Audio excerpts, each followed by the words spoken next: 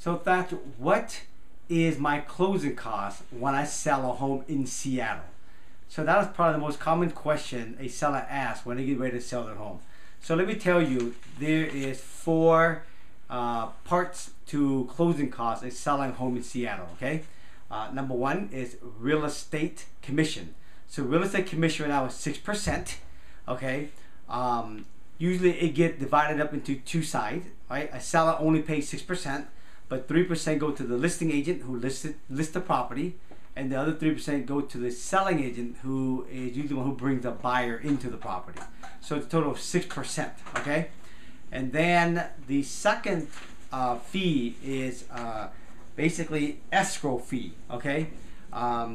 Escrow fee is based on the sales price. So for example, on a $500,000 home, escrow fee is about $684, okay, on a $500,000 house. The third closing cost is title policy.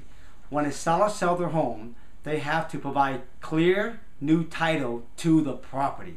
Title is also based on sales price. So on an example, on a $500,000 home, title is $1,259, okay, on a $500,000 house.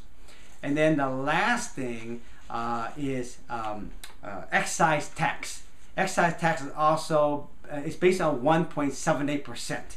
So 1.78% of a $500,000 house is about $8,900. Okay, when you group up escrow, title, and excise tax, all three of those closing costs without the commission, it's roughly about 2.5%.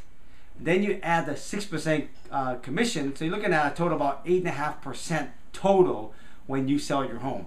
So on a $500,000 home, right, 8.5%, it's about $42,000 total, everything done, no more, closing costs to sell your home. Okay, so if you have any question about what I just talked about, if you have different price point, if you want to know what your closing cost is, you know, get a hold of us. We'll be happy to tell you what your closing cost is in that particular price point. Okay, until then, remember, always dream big and serve unconditionally.